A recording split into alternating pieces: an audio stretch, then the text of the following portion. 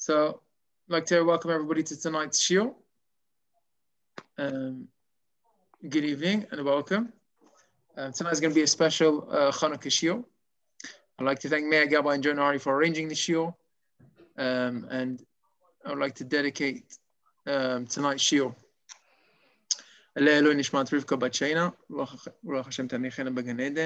Amen. And also I'd like to dedicate a shiur to Refuah Shlema for all the sick people in Am Yisrael, including Refuah Shlema for Gabriel and Batlia Malka, Alisha Batsheva Bat Rivka, Tikva Shani Bat Rosette, Claudine Bat Chana Ruchama. Amen. And also Maor, your son's name, Yaeli? Yaeli Tzemach ben Avishag Tova. Yaeli Tzemach ben Avishag Tova. Kel na rafan aleim refuat hanefesh urefuat haguf urefuat krova lavo. Amen. Amen. Okay, so tonight we've got a lot to cover. Parashat Vayeshev and Chanuka tomorrow night, so everyone is excited for Chanuka. So we're going to start a little bit off with the parasha, and then we're going to do a lot main show about Chanuka. So this week's parasha, and of course every time when there's a parasha, there's a chag in the week of a parasha. It's always going to be connected to the parasha. That is the yesod we learn from the Shlag Kadosh, the pre-Tzedek, Rabbi Tzadok Milublin brings it down. And every year I study the parasha and I find a new connection to the Chag of Chanukah. Because always you see the Chag of Chanukah falls in the parashat of Vayeshev and Miketz. So one connection, and this is my own observations, and this is a beautiful idea I would like to share with you. Two new connections to Chanukah. Oh, it's a mild connection, I'll admit it, but nevertheless it's connected. So we're talking about Yosef and his dreams. So Yosef was hated by his brothers, as it was traditional since the creation of brothers. Cain and Hevel, they hated each other. Ishmael and Yitzchak, Ishmael hated Yitzchak, Esav and Yaakov, and following in the tradition, the brothers and Yosef. And of course, on a simple level, it just looks like simple brother rivalry. However, the Chida explains they had very deep calculations and motivations according to what they thought was really the right thing to do L'Shem Shemaim. They thought Yosef was a type of Esav. And they thought that he had to be killed. That's how they decided. That's what they thought that was right min hashamayim. So I'm not going to go into it now, but I just want to bring your attention to one pasuk where Yosef is about to be thrown into the pit, and Reuven comes up to save him. And this is the line of Reuven.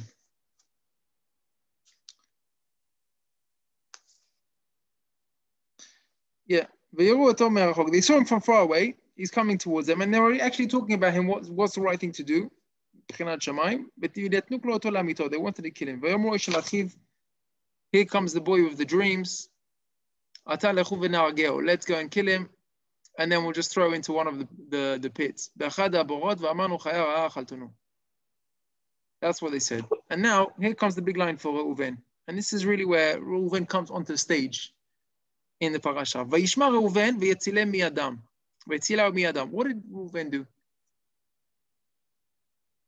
He just made a suggestion. He says, V'yomer lo nakenu al nafesh. Let's not kill him. V'yomer aleim Reuven al tishpechu dam. Don't spill blood. Ashlichu oto el habor hazeh. Put him into the pit, bamidbar. V'yad al tishlichu bo, and don't kill him. Leman atzil oto miyadam lashivo el aviv. So the Torah testifies that Reuven made the political move.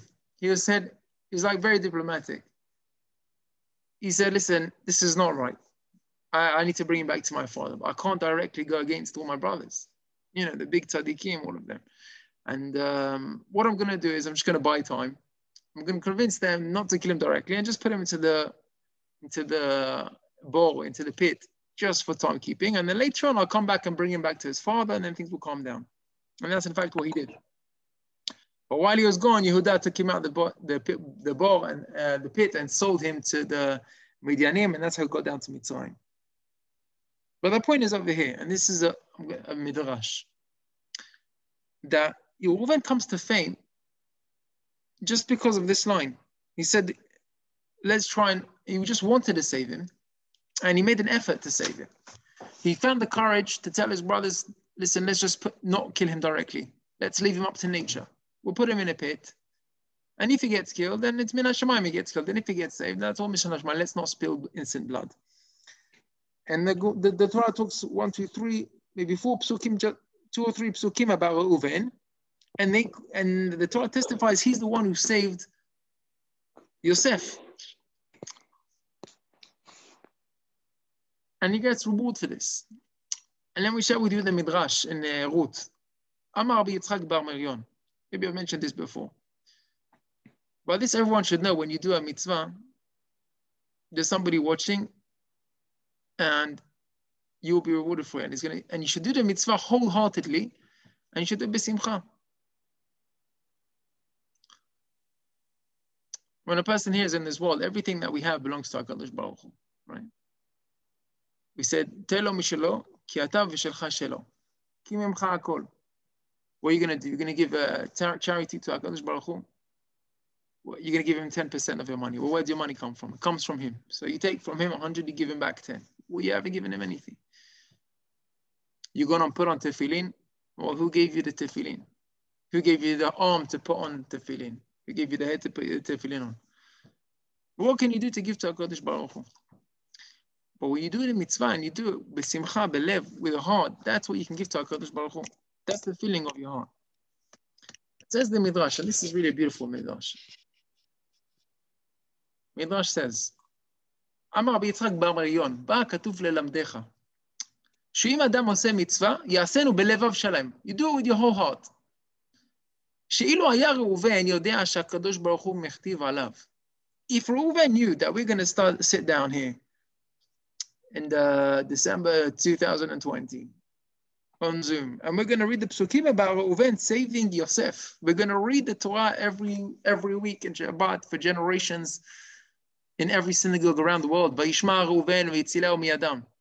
If he knew that that's what we're going to write about him, he would have lifted him up straight away on his shoulders and taken him straight to his father. Now, what does that mean? He does it for the glory. You know, what do people do to get recognized? Okay, so people have a desire for fame, to be on the news, to be talked about, to be read about. But people also want to be on Facebook, and people want to be... But is it in the opposite? Actually, Reuven did it l'shem shamayim. He said, well, you cannot do something that... So he didn't do it for any recognition or any kavod or any... Absolutely right. Let me just quote you Rashi.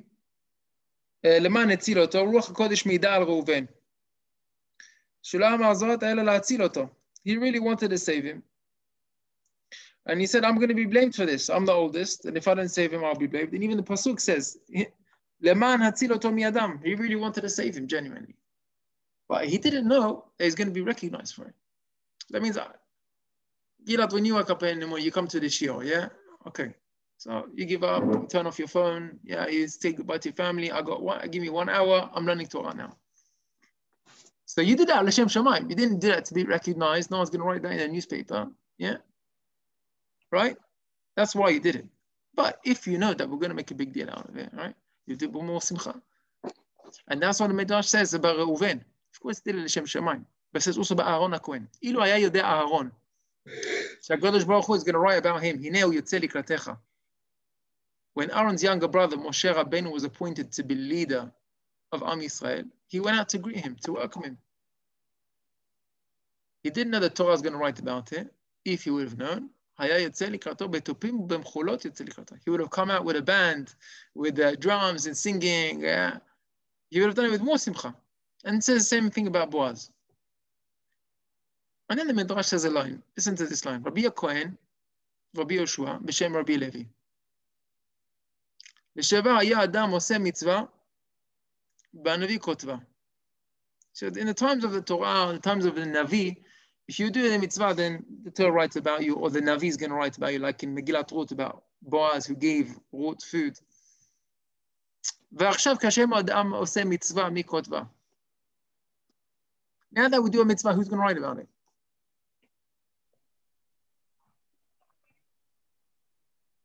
בעולם הזה או Yeah, בעולם הזה בעולם now. האמת?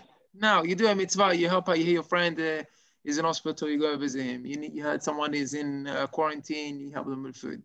You had a synagogue meet something, you can help them out. Your wife is not feeling well, you make a dinner. Okay. You done a mitzvah. Who's going to write about it? You. You're going to write about it?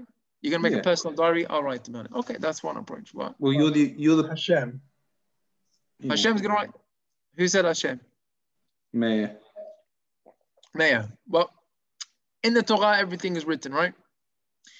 In the times of the Navi, all the major events are also written down. Says the Midrash, nowadays, when Adam, this is Lashon Midrash, Adam was a mitzvah, Mi kodvoa, who's going to write it? Says the Midrash, Eliyahu kodva. Eliyahu Navi, he's going to write it down. וمלך המשיח והקדוש ברוך הוא חותם על ידיהם. Comes מלך המשיח, he's going to write it. והראו דכתיב, אז נדברו ירא השם איש אל רעהו. That's a pasuk in Melachi. Soon Mashiach was going to come, he's going to take our book, and yeah, everything is going to be up to dated, everything that you've done, which is progress and brought us near to Mashiach, it's going to be documented. And there's just something to think about next time we're going to do a mitzvah, and it takes extra effort to do it, because it's the effort that you put into the mitzvah. To do it with your whole heart, that's what counted. And it just occurred to me that this is maybe a connection to the Chanuka story. Because what was the story of Chanuka? The Chanuka was that the Greeks, they just impured everything, made everything impure. They just touched it with the impurities. When somebody touches dead body, it becomes impure. Then you touch the oil is impure. They impurified all the oils. That means they were still freshly crisp, good quality olive oil, but not kasher lemahadrin for the menorah. And they went out the way. You know, you search, how long can you look for? You look, you don't find. Okay, but you made the extra effort to find. They said there must be one. They looked over the old Beit Mikdash, the whole Beit Mikdash, all the ruins. You know, when you're looking for something in your house and everything's organized and tidy, then you find it quickly. But if everything's a big mess and you just try to find one thing, it takes much longer, and it's frustrating, and you just give up. But they made the effort. Because the extra effort that they made, they eventually found one. Not only that they found one, but a miracle was made by it. And I would like to share with you the following story. And this is really fundamental to Judaism. Tonight is the Yahrzeit and Hilula of Rabbi Aaron Yudeleib Steinemann. He was Rosh Yeshiva Ponevezh, one of the great tzaddikim of the previous generation. I've heard so many stories about him, and I just love him from his stories. He's great. He's written great scholar works of. He's written books on the Talmud called the Yelet HaShachar, one of the greatest Gedolim of the generation. His name was Rabbi Aaron Yudeleib Steinman. And listen to this following story. Okay, it's a family from Bnei Brak, and you know, everyone prays for your children that you want them to go in the way of the Torah and mitzvot. And this family, even though he was a rabbi himself, but one of his children living in Bnei Brak, this is just the unknown rabbi, I'm not saying, I don't know his name, but one of his children, he went off the derech, and what I mean is became totally not religious, and he went out with non-Jewish girl. You know, for a Bnei Brak boy to go out with non-Jewish girl is challenging. It's not like you grew up in London and it's non-Jewish girls everywhere. Everywhere there's Jewish girls. You know, it's hard. It's challenging to find. And he was going to marry her. And you know, they told the family. You know, he had a friend, and his friend said to him, you know, maybe before you get married, just maybe go tell your family and maybe be with them one time just before the wedding. You know, you're giving up all your heritage, you know. I said, leave me alone. He said, just go. Oh. He convinced him, and he said, okay, I'll go for Shabbat. And the whole Shabbat, he wasn't really involved with the family. Everyone's involved with Shabbat, and he's not. He was in his room, on his phone the whole time, smoking on Shabbat, on his phone on Shabbat. During the meals, just pop in for a few minutes, just to eat.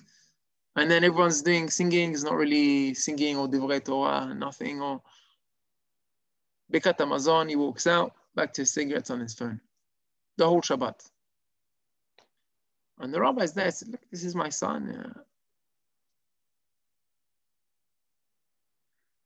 Comes time Suda Shlishit. And Suda Shlishit, his father said to him, listen, there's going to be a shiur from the Rosh Yeshiva, Rabbi Steinman. And he said, do you want to maybe come? Now, it was a bit of a long shot to ask such a thing. But he said, listen, I've got nothing to lose. Everyone goes to hear him. When he speaks, it's packed out. Hundreds come. He said, Rav Steinman, yes, I'm coming. And he was like, okay, Baruch haba, let's get you a kippah. Come. And he was there by the shiur. And after the shiur, they went to approach Rav Steinman. And they said to him, this is my son, not religious, going to marry a non-Jew. And he said, okay, let me see him. He said, how are you? Shabbat Shalom. He said, yeah. He said, you used to be, a religious boy. He said, yeah. He said, how long have you been not religious for? He said, Rabbi, maybe 2 years. And then he asked him a question. I'm not sure how to say this in English, but he said, tell me, during those 2 years, did you ever have hirhurei tshuva? Maybe in English means that. Did you ever have second thoughts of teshuvah? Did you ever have hirurim shel teshuvah? Thinking, maybe have I done the wrong thing? Maybe, Hashem wants me to do something else. And he admitted to Rabbi Netanel, said, yes, I indeed, it happened a few times. He said, okay, but can you tell me how long did they last for, these thoughts? It is difficult to know, sometimes it's for a couple of minutes, sometimes maybe longer. He said maybe in total, during those 2 years, how much do you estimate? He said if you add up all of them, maybe 40 minutes. And the rabbi said, wow, 40 minutes of hirurei tshuva? That means for 40 minutes, you reached a place where even tzaddikim don't stand. כי מקום שבעלי תשובה עומדים, אפילו צדיקים גמורים אינם עומדים. That's Gemara in Brachot. And he said to him, I'm jealous of you. אני מקנא בך. That's what the rabbi said, and he said, Shabbat Shalom. And he walked off. And that was it. And he came home, and he was just thinking the whole time about Rav Steinman. He's the greatest man in the generation, biggest tzaddik. And he says that he's jealous of me because I had hirurei tshuva.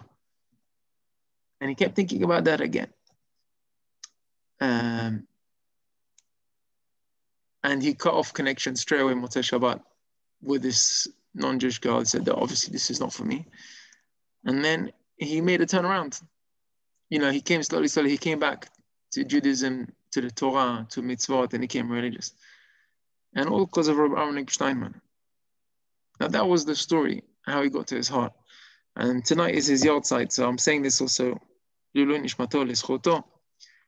there's a tremendous lesson I wanted to learn from this.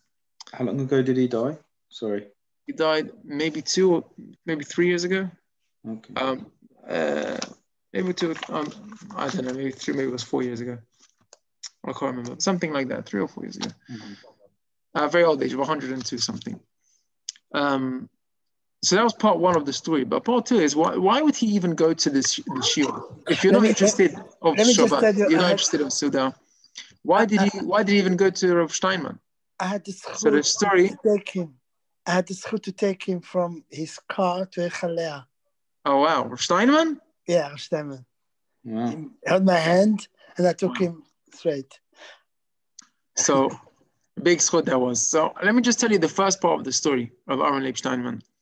When he was, he said, why did he go to even the shiur? So he said, if it's Reb Steinman, it's something special. So he said that he remembers when he was a little boy. Now, when they're a young boy, maybe, at the age of 7 or 8, when they start learning Mishnayot. So, my boys are learning Mishnayot. And when they finish learning the Perek, they study the Masechet, they learn it Ba'al Peh. Then they take him to the Rosh Yeshiva to be tested. You're lucky. It's one of the lucky parts of growing up in Israel. If you go to religious school, they take you to one of the greats in the generation. And they're all lining up, and every boy that came to the Rosh Yeshiva, you would ask him a question, what are you learning? Can you tell me the Mishnah? You ask him a question, he said, good boy, gives him a sweet. So he should enjoy the Torah, it should be fun for him. So they all stand in line, and everyone gets his turn until it gets to this boy's turn. This boy that wanted to marry a non-Jewish when he was a little boy. He got to his turn. And he got to Rabbi Aaron Leib Steinman, and he asked him a question. And he said to him, I don't know. Okay. So he asked him another question, but easier one, let the boy get a question, right? And he said, I don't know. So he asked him an even easier question. And he said, I don't know. He said, okay, go away. And he carried on. And then he called back the boy. He said, come here. I'm going to give you 3 sweets. Because in Judaism, Hashem doesn't judge us according to our success. He judges us according to our efforts. And you try 3 times for the question, and this is for you. Can you say this again, please? Welcome, Yosef.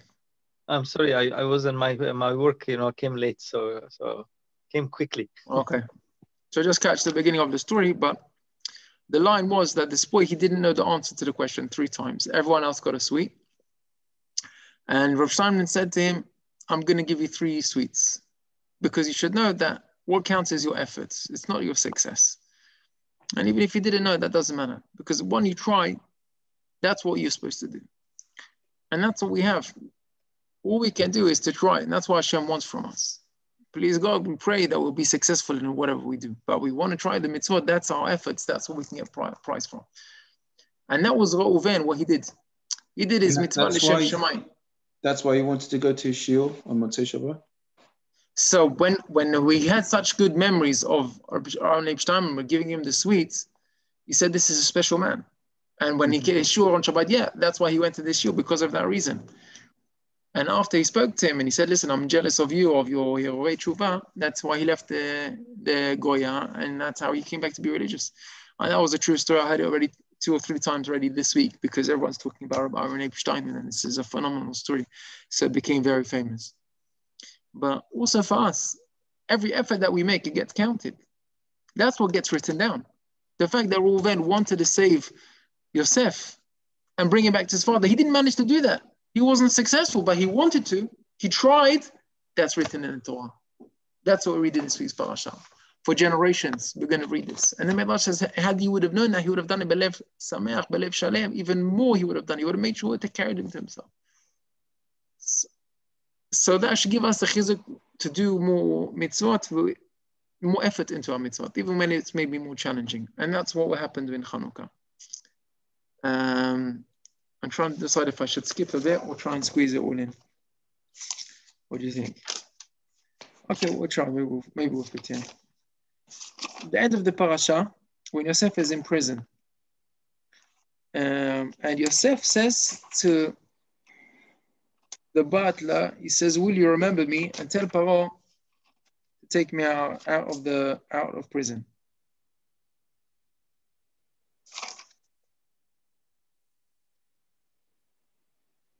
He says to him, you're going to be taken up in 3 days.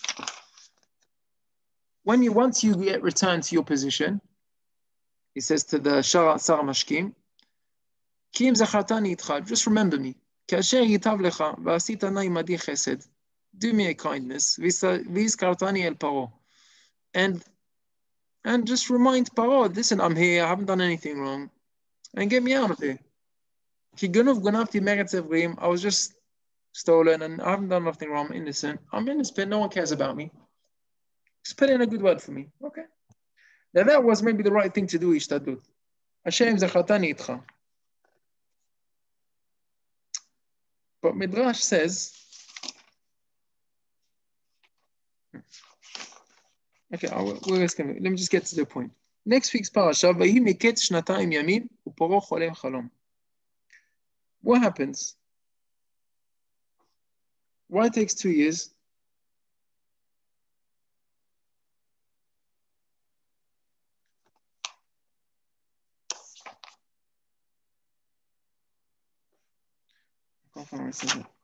He's in prison for another 2 years.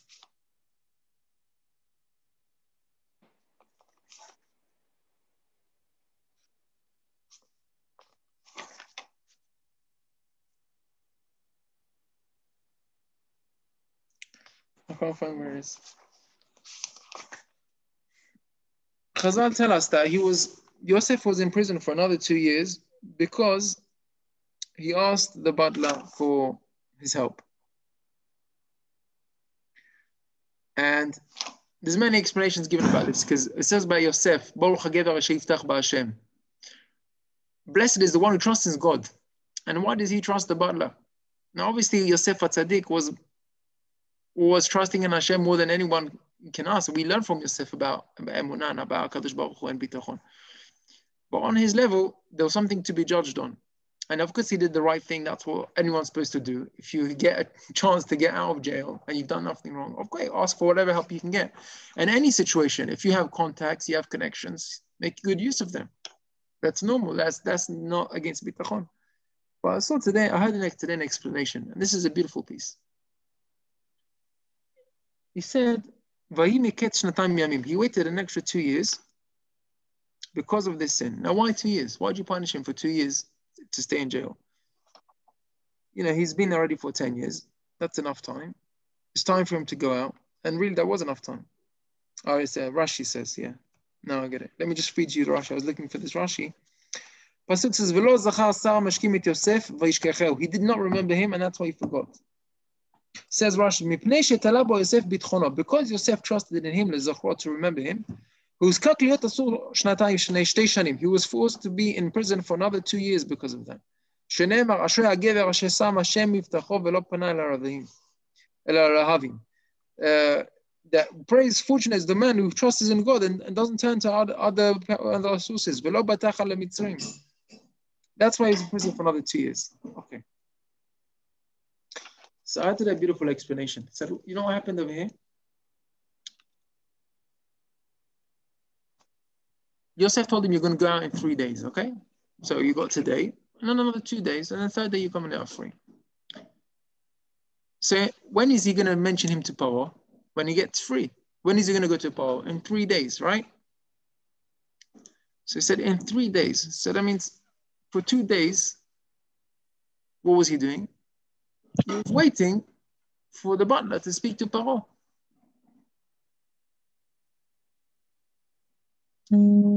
He said, for those 2 days, he's like, stop praying to HaKadosh Baruch Hu. When he didn't pray to HaKadosh Baruch Hu for 2 days, so it was like Yom Leshana. 2 days, 2 years. Like the spies, when they were for 40 days, and they spoke bad about Eretz Israel for 40 days, they were punished 40 years, Yom Lashana in the desert. Same thing with Yosef. He got 2 years for 2 days because he didn't pray to Hashem. After that, he saw no one's helping him. Again, he prays to Hashem. But I just want to mention here the concept is, what do we pray for? When we get up in the morning, okay, so somebody says, okay, Baruch Hashem, business is good, but, let's pray for, what else do we need? Pray for our health. Business is good, we'll pray for health. Someone says, listen, health is okay, Baruch Hashem is okay, but let's pray for Shalom Bayit. Let's pray for business. But that's not the attitude. If something is going good, it's because of it's Hashem. Hashem gave it to you. So I need to pray for everything, every day. Does that make sense? So that's what we learn here from Yosef. And when it comes now to the time of Chanuka, it's a time to thank Hashem and to pray to Hashem. Lehodot u'lehalel.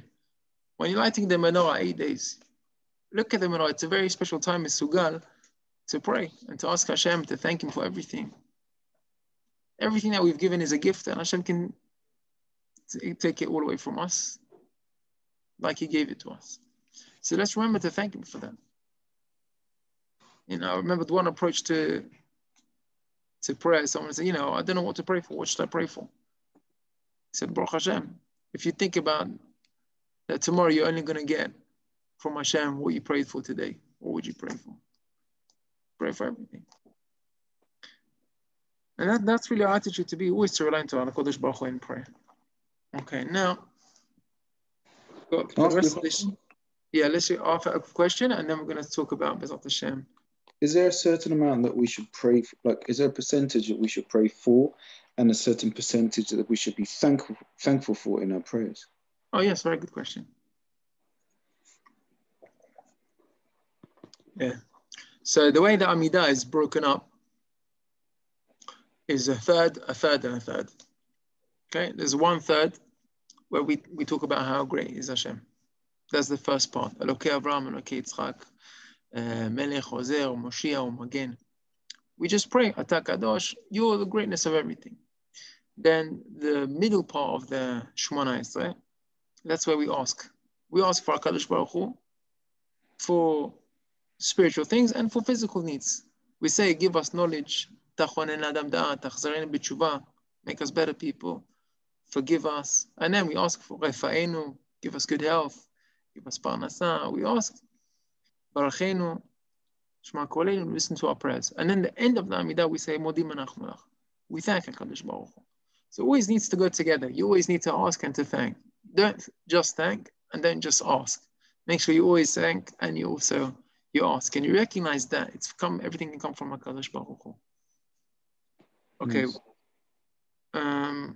We are going to skip a little bit, and I'm going to talk about this, what I learned today from the David Cohen, Rosh Yeshiva of Hebron. So, something interesting about the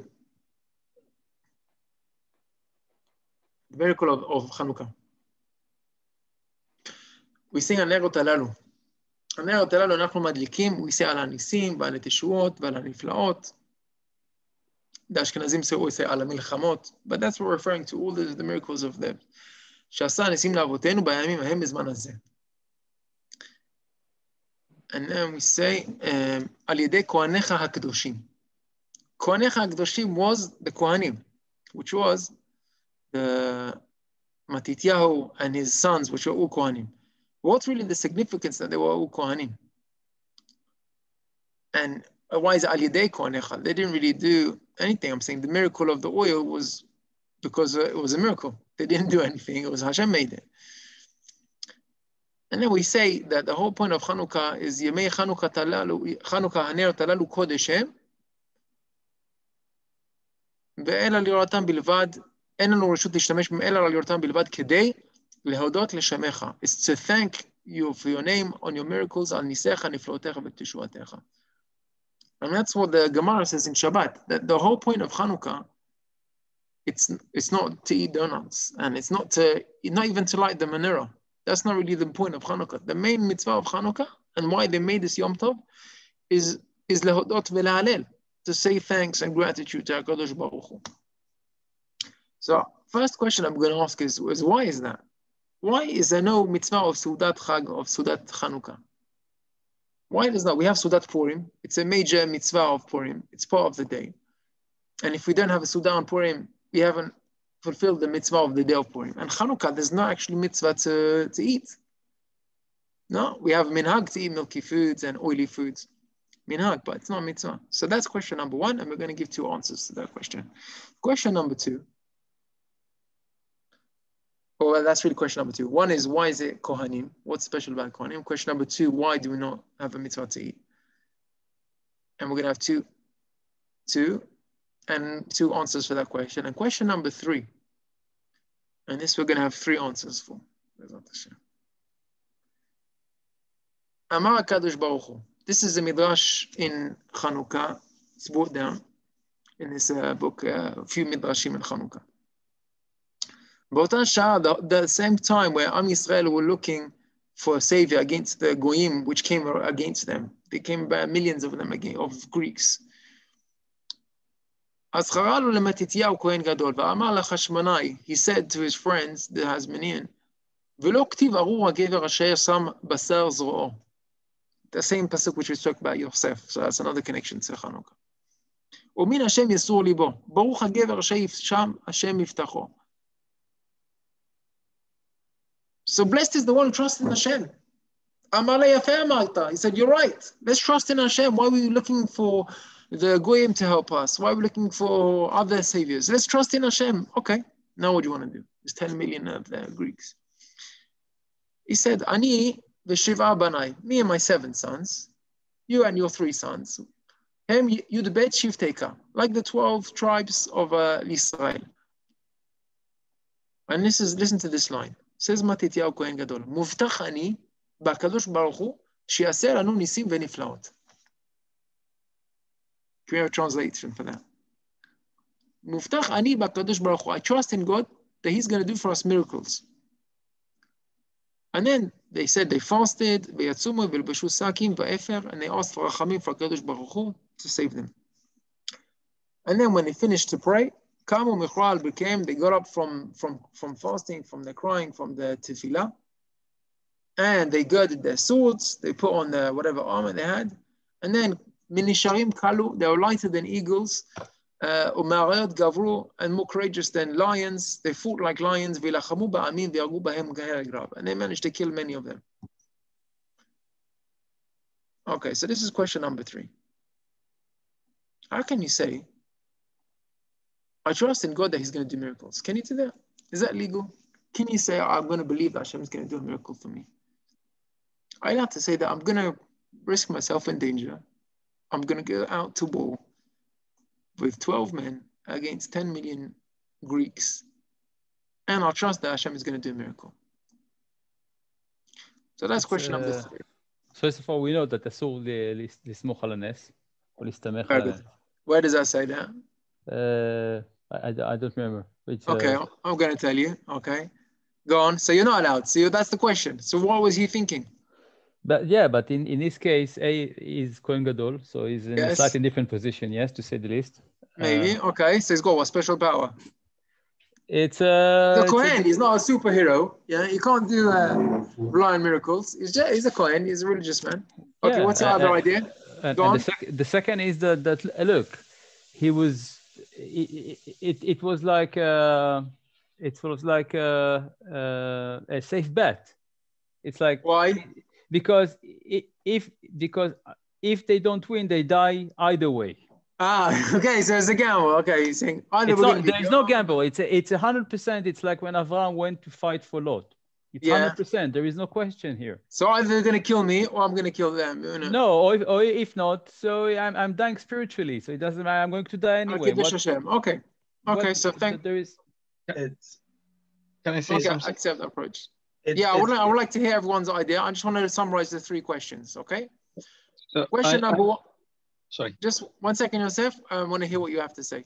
Question number 1 is, why was it talking about Alidei Kohanecha Kedoshim? The Kohanim didn't make the miracle of the oil. Why is it going to do that? That's question number 1. We're going to give 1 answer to question number 1, 2 answers to question number 2, and 3 answers to question number 3. So let's remember them.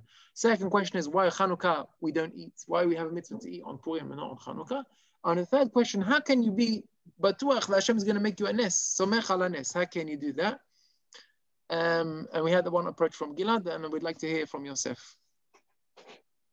Okay, about if I'm allowed to say, that I trust that God will do, a miracle. Yes. I mean, it's a matter of trust. Okay, so yes. I prefer to say yes, I believe that Hashem will do it, rather than saying, I'm not sure if He can do it or not. You know what I mean? Yeah, of course He can do it, but who said that He wants to do it? Why would Hashem want to do that for you? And we're going to bring a source from the Midrash and Sifra. In fact, it's halachically, it's an illegal move. You can't say to Hashem, I trust in you, you do for me a miracle. Yeah, God doesn't work for you. Yeah, of course He can do miracles, but no, but the miracle is not for them. It's what they were illegal. Fighting for. It's not allowed. It's not allowed when when Hashem has presented you with options and you say to Hashem, like, I'm not going to do what you've given me the opportunity to do, and I want you to do a miracle. But when Hashem puts you in a corner and all you have is to rely on the miracle, that's when Hashem is saying to you, now is the time to rely on the miracle and pray and trust in Hashem. Okay, so that's very interesting. That also follows up It's from like what Gilad Pinchas said. HaKohen in a way, right? Yeah. What do you mean like Pinchas? It's like Pinchas. What choice did he have? He said, look, so if you think about it, he did a terrible thing. Well, of Kanaim Pogimbo? Yeah, no, he but it's not about Kanaim. It's about but there was no one else to stand up. Okay, but he didn't have to do it. He could have just stayed aside. No one would have heard him. You know, he would have been fine. But it's not he wouldn't have been punished. No, that's the thing. Pinchas would not have been punished if he wouldn't have done anything. He wouldn't have been rewarded, but he wouldn't have been punished. But you're saying good. You guys also, Mayor. Does anyone have anything else to add, or we share with you what the Rab David Cohen said? No, any ideas, Joe? I missed the beginning. I was feeding the baby. We just asked three short questions, and why is the miracle depending on the Kohanim? Second question is, why don't we eat on Chanukah like we eat on Purim? Why is there no mitzvah to eat? And third question is, why did Matityahu say that he's going to rely on a miracle? He said, I trust in God to save me. How can you rely on a miracle to be saved? That's question number 3. So please God, we're going to give Bezat Hashem 3 answers to that question.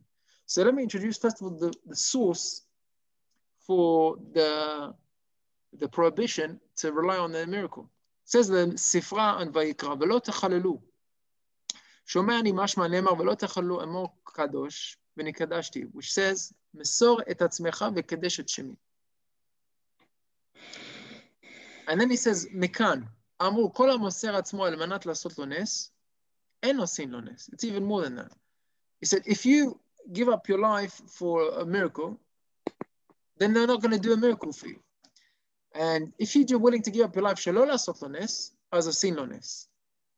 Where do we see that from? We see Hananiah and Mishael and Azariah. They said, you want to throw us in the fire? We're going. They didn't think there was going to be a miracle. They just said, listen, I'm not going to bow down. I'm going to go into the fire. Avraham Avinu. He said, I'm going to go into the fire. It doesn't matter, Nes. And Hashem made it from a Nes. For Avraham, he made a Nes. And for Hananiah and Mishael, he made a Nes. Although they did pray. Of course they prayed, but they didn't rely on the Nes. And you see, here, they were willing to go up even for somebody. This is the Midrash says, if you are moser et atzmo al manat la'asot lo nes, en osin lo nes. If you go and risk your life and relying on a miracle, you will not be saved. The miracle will not happen to you. It will not be done.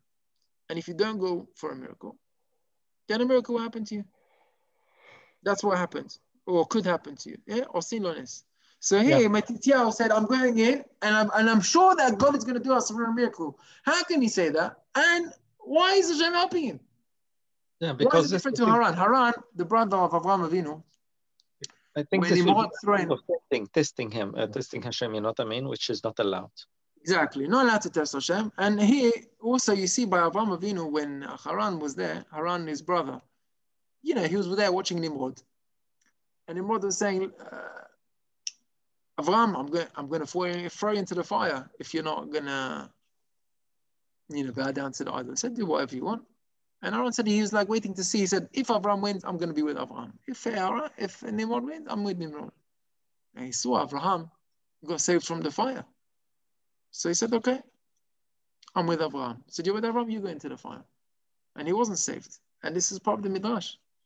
You can't do that. So what's the story with the Maccabim here?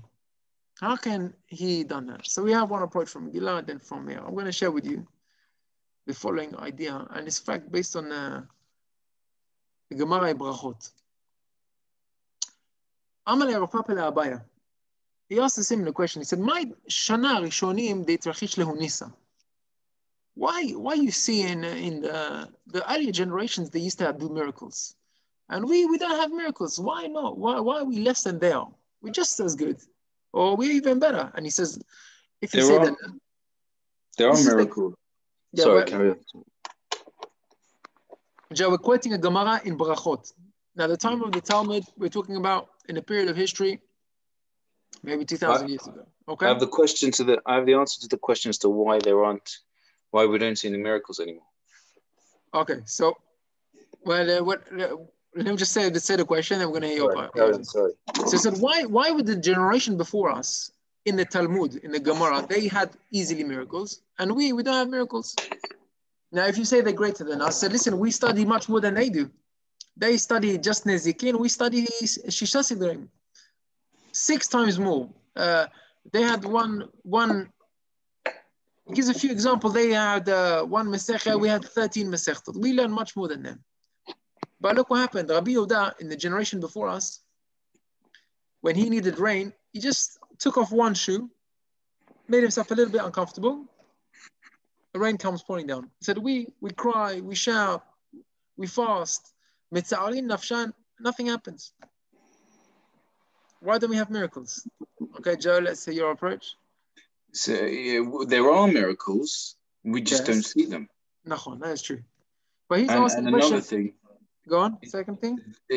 Although we may pray harder than Jews previously, perhaps it's the world there's more tumah in the world. So it's not necessarily the person, the individual, it's the surrounding and what we're living in, the materialism. Okay, so No, and also they had the Shem Forash, and there were different things, right? It's not only that. I know, but here we're talking a period of history of the Talmud. So it's talking about just difference between one generation and another generation in the Talmud itself. Yeah, but so Churban Bet HaMikdash, we know that it's gone. Yeah, but even after the Churban, it wasn't even talking about the time of Churban. You're talking about, you and Joe are talking about the Churban, Bet HaMikdash. You're right. That's true, but we're talking about something else. We're not talking about daily miracles. Of course, there's many miracles.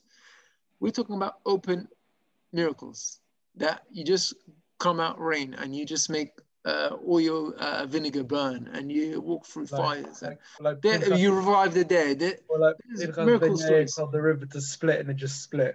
Yeah, there are miracle stories in the Gemara. Now, is Yaakov still on the Shiur? Where is Yaakov? Yaakov, in Morocco, there was miracle stories. Can you tell me stories of Morocco and the miracles? Of course. Of course. Now, this is a question I had in yeshiva, okay? I went to Ashkenaz yeshiva from big Talmidei Chachamim in Poland and Hungary. Yeah? And I always wondered, when I was growing in part of Serbia, Hilullah of Baba Sali, Hilullah of Rabbi Yaakov, Hilullah of Rabbi Yitzchak, Hilullah. There's many miracles, yeah, Mama. Yeah. Many miracles. Open miracles, not just the... And you got there, and they tell you nice stories of tzaddikim, but not miracles. And I always had this question, why Morocco they have miracles, and in Hungary and Poland they didn't have miracles? They had the Maharal and they had the big tzaddikim, big Talmidei Chachamim. Baal Shem Tov.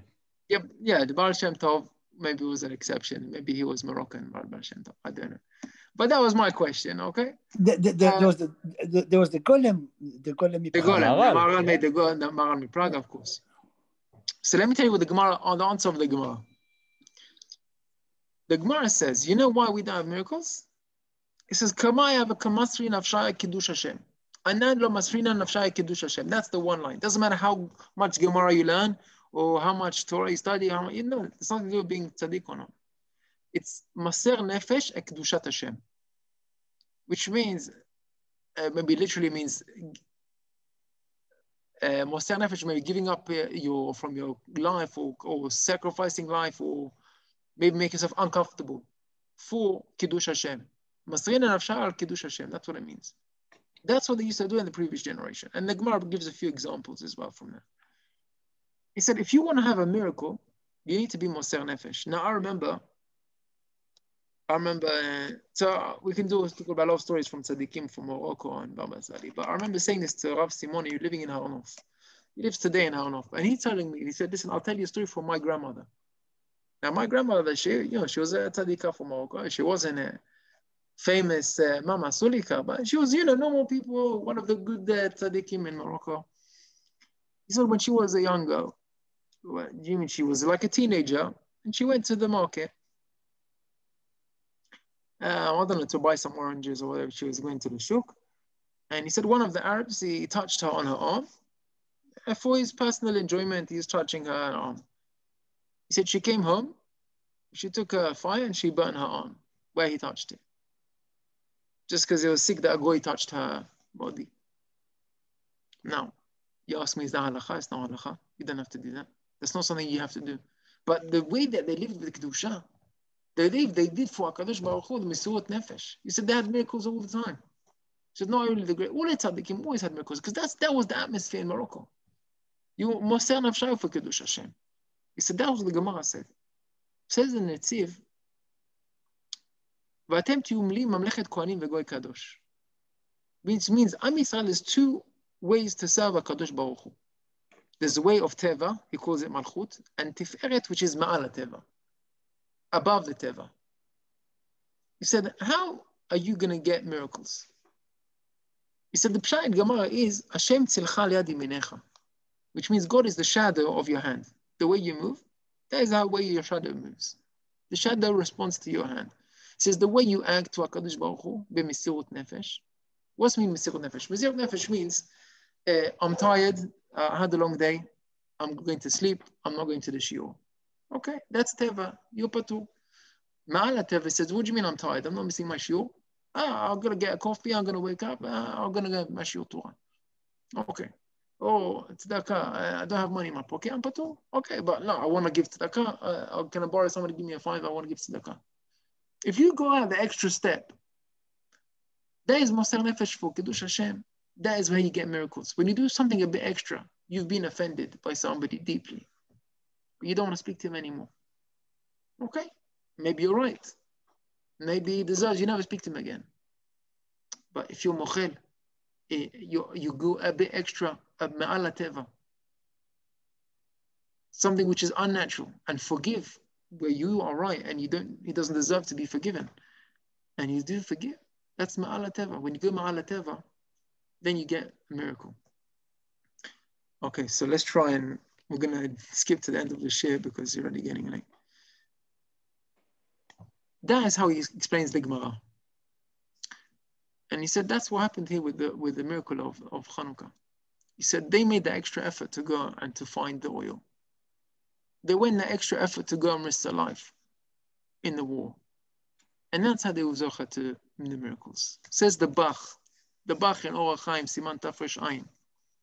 He asked the question, he said, why in Chanukah we don't eat, we don't drink, and there's no mitzvah, and in Purim there is.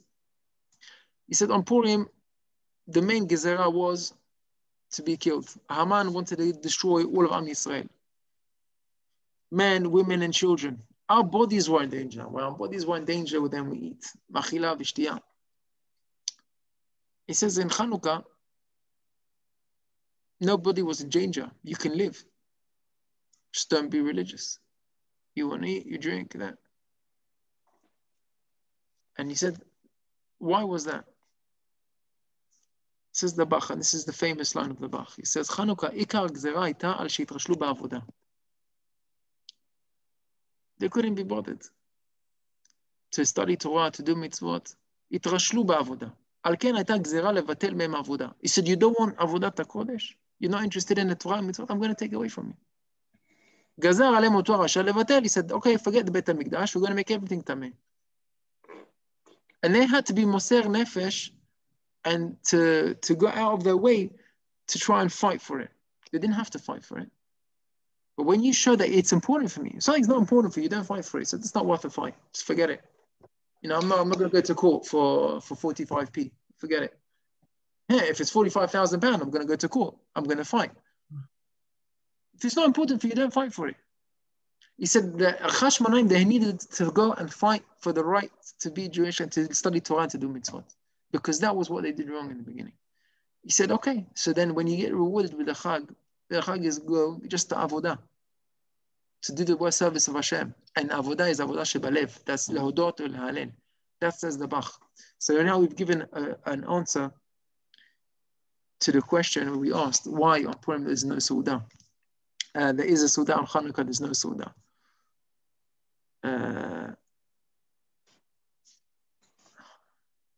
Okay.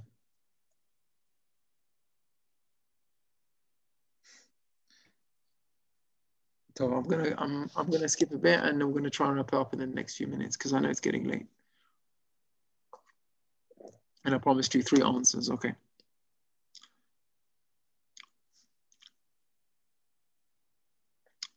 Kohen, we said,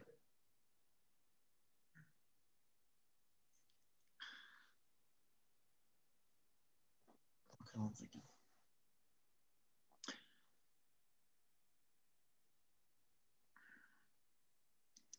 Shulchan Aruch says, in Chanuka we say, in Arachaman, hu ya'aseh lanu nisim, כמו שעשה בימים ההם.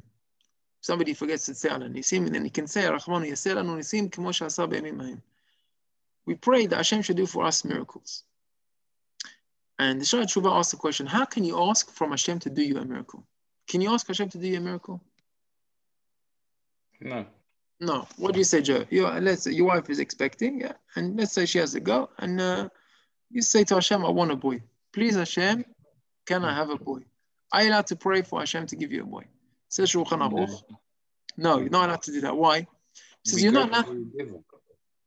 You get what you're given. No, you can pray before. You should be grateful for what you're given. That's after you get given. But before she's expecting you, of course, you can pray for a boy. Maybe some prayer. You should have prayed for a boy. But after she's expecting, you say you shouldn't pray for a boy. Should for before she's pregnant or the first 40 days. After 40 days, says the Shulchan Aruch, is Tfilat Shav. It's Tfilat Shav. Can you translate that for me?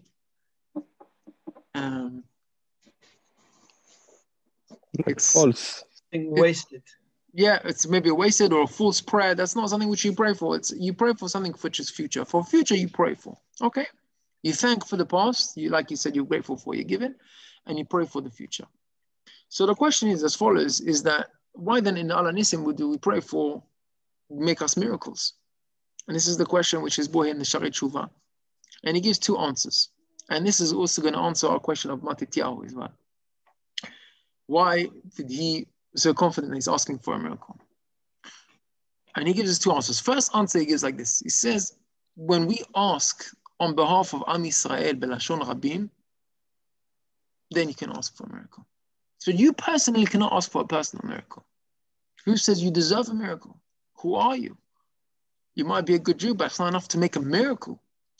But if you ask on behalf of all of Am Yisrael, Harachaman hu ya'aseh lanu nisim, for all of Am Yisrael, כמו שעשה בימים ההם בזמן הזה, then you can ask for a miracle. Then you can ask for Hashem to change. But on your own merit, you can't do that. That's question number one. The answer number one. And the answer number two he gives, he says, when you're asking for a miracle, maybe this has got to do what Joe said in the beginning. There's natural miracles and there's unnatural miracles.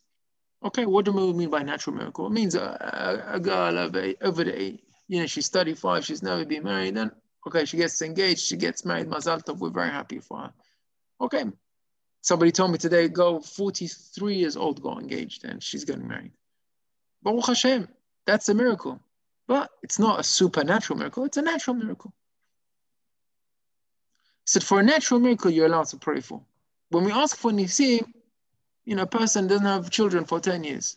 They have children, it's a miracle. But it can be natural. So for natural miracles, you're allowed to pray for. That's the second answer. Supernatural miracles, you're not allowed to pray for. Can't change nature from a girl to a boy, from a boy to a girl. You can't do that. So here we have two answers. Two answers for Matityahu. When Matityahu came, and he said, I trust in Hashem is going to do for us a miracle. Why? Because I'm asking for Am Yisrael. It's not for me. I'm not fighting for myself. Look, why they're not fighting? Because they're fine. I'm fighting for all of Am Yisrael for our heritage. That is okay. You can rely on for a miracle. You can pray for a miracle. And the second thing is changing in nature. What did Matityahu say? Listen, I just want to kill more people than usual. Give me, don't change nature and do that. Make it natural. And I heard one of the sources, what did they do? Archmen, the Greeks, they came with archers, the bows, and maybe, 10,000 men shot arrows into the air. And there came a wind, blew it back, and all the arrows went back on their Greeks. And they killed themselves. So that was the wind. It can happen, and it wasn't a change in nature. So that's something we can pray for. That was the two answers. Also, yeah. That reminds me of the Iron Dome. But the explanation of dying on Kiddush Hashem And for that, actually expecting to see miracles, that's a hard one. No, that's not allowed. Yeah, that still remains. You're not allowed to do that. And maybe wait for the third answer. I promised you the third answer, so I'm going to give you this third answer. This is brought down from Rab Elchanan Wasserman. Elchanan Wasserman, he lived in the times of the First World War, times of Chafetz Chaim. And he brings down from the Levush, which is an earlier commentary. And I must say, the first time I heard this is from my mom. She'll be for a fuah for her. She heard this from all my dads. And this is a beautiful piece, but I saw it inside today for the first time. And he asked both questions. He asked, why Chanukah there's no food, there's no mitzvah for food, and Purim there is a big mitzvah and mishteh. So we gave one answer of the Bach. And he gives a second answer. Says the Levush, B'gzerat Haman was on the bodies to kill all the bodies. La'og v'la'abed. B'gzerat Antiochus haya rak al nefashot, was only on the souls.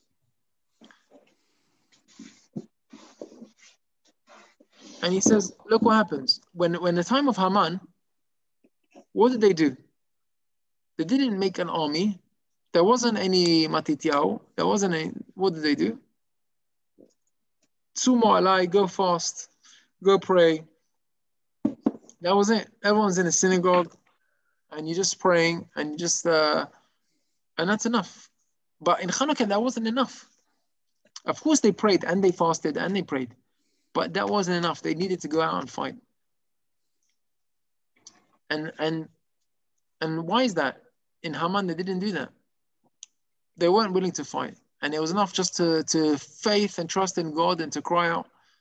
And with Antiochus, even though they prayed and they fought it, there was enough. And they went out to war. And they risked their life. It was dangerous.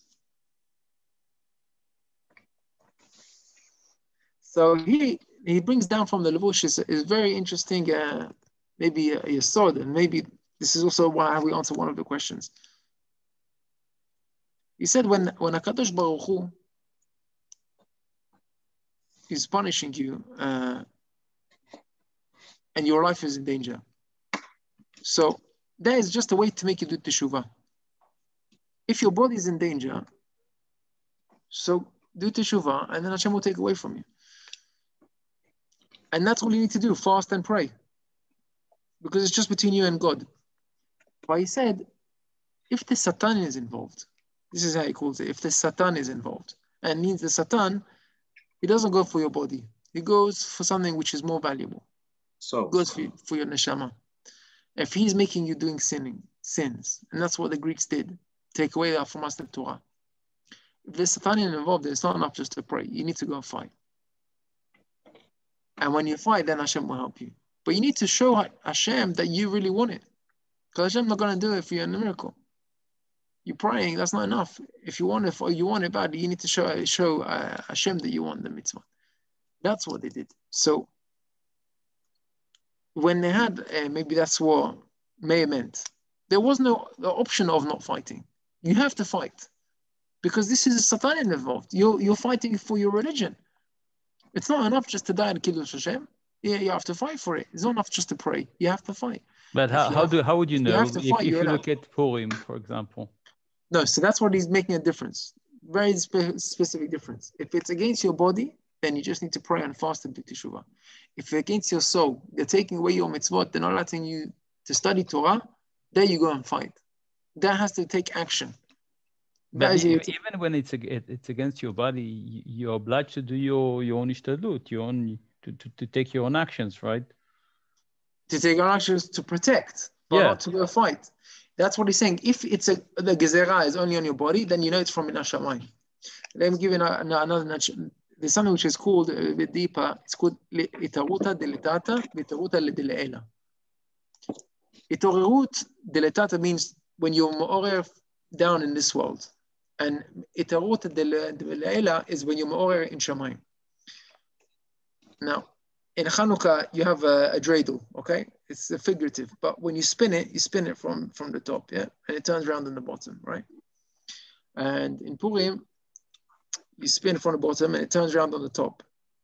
So when you pray, and in Shamayim they turn around everything, and Haman, he just changes his mind. You know, they hang him up on a tree. Achashverosh makes the switch, and that's it. There's no open supernatural miracles.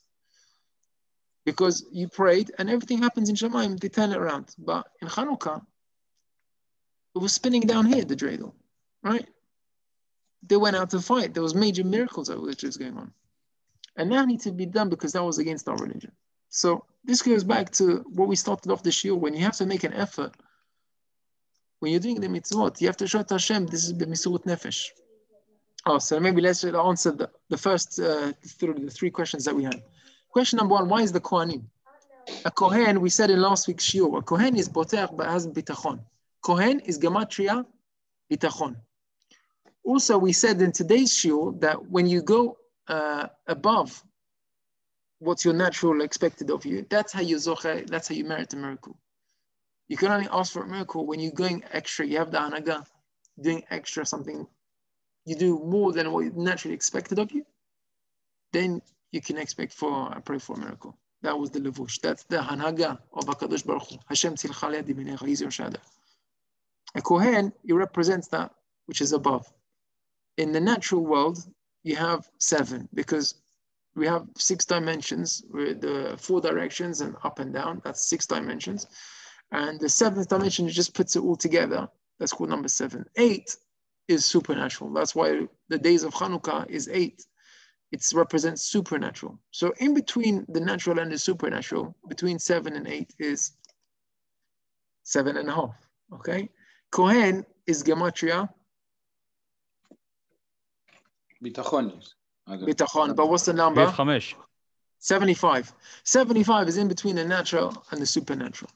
That's what the Kohen does. It goes above the nature. And he's the connector between you and God. He's your shliach. The Kohen is like the rabbi, he's the teacher, he's the one who's studying. And he's representing your shliach for HaKadosh Baruch Hu. So let's just wrap up. That is the first question. Why did we say Alidei Kohanecha Kedoshim? Because the Kohanim, they were moser nefesh to fight, to go find the oil. That's how they made the miracle. Because of the mesirut nefesh, like Reuven, we saw. Like the effort, we said the story of Rav Steinman. When you make the effort, that's what counts. And the second question was, what's the difference between Chanuka and Purim? So we said Chanuka was, they didn't have 2 answers we gave. Where they were mitrashel me'avodah, the Bach, they didn't do the avodah. They didn't show that they cared about the avodah. That was what was important for them. So the tikkun for that is the avodah, is the avodah of the tefillah prayer. In Purim, they ate from the seudah. They were risking their lives for, and that's how they connect. They can correct it by eating in a kosher way, in the way of mitzvot. And the second answer we gave was Rabbi Elchanan. Then Purim, the bodies were in danger, so the bodies ate. Here, Chanukah, our body wasn't in danger. Our souls was in danger. So that's why our soul is what speaks. Having said that, even though there was no mitzvah to have Seudah, the tradition is we do have family Chanukah parties. But the main purpose of the party is maybe not the oily food or the milky food, but it's the lehodot lehalel. Make sure when you ever have a gathering, you light the menorah. There's a mitzvah, you light the menorah at a gathering, and you talk about the nisim, talk about the miracles, even private personal miracles. Every time in Chanukah, you always have an es Chanukah. You ask for that, you see them. And then you makadesh the whole seudah. And the third question and the 3 answers was, how could you rely on the miracle? You can't ask for a miracle, you can't pray for a miracle. So we gave 3 answers. Number 1, we said, if you ask for collectively, for Am Yisrael, for Rabim, then you can pray for a miracle. And in fact, that's what he did. He said, I'm fighting for Am Yisrael. Second answer is if it's an open miracle, which is natural, then you can ask for the miracle. But sorry, when it's a natural miracle, then you can ask for it. But if it's a supernatural, to change male to female, that you can't ask for. And the third answer was really maybe what Meir said in the beginning. When you're forced to fight, then you fight and you ask for an S. When they had no choice over here. He said, I know that when they're fighting against our souls, we have to fight. If we have to fight, I'm sure Hashem is going to help us, because he's not going to make us obligate us to fight without providing us with a miracle. That's how he said it. So in his circumstances, when he was forced to fight, and it wasn't just to pray, it wasn't enough to pray, he had to fight, and he knew that he had to fight, then he knew that he would be saved by Kadosh Baruch Hu. So we have a lot to learn for. But B'ezrat Hashem, in this time of Chanukah, when we light tomorrow, let's remember the miracles and why we got the miracles. Because we did Moser Nefesh, like they did in Morocco, like they did in the times of the Gemara. When we Moser Nefesh for mitzvot, and we make that extra effort, that's how we be Zocher to miracles. And that's, we thank Hashem for all the miracles that He's given us. So I hope you enjoyed the shiur. And I think it's tonight. And maybe, if you want to do, we'll do maybe a short 5 minutes of halacha. If you have time. I can see you're all tired. It's already been a long day. But everybody's invited for 5 minutes. If you want to do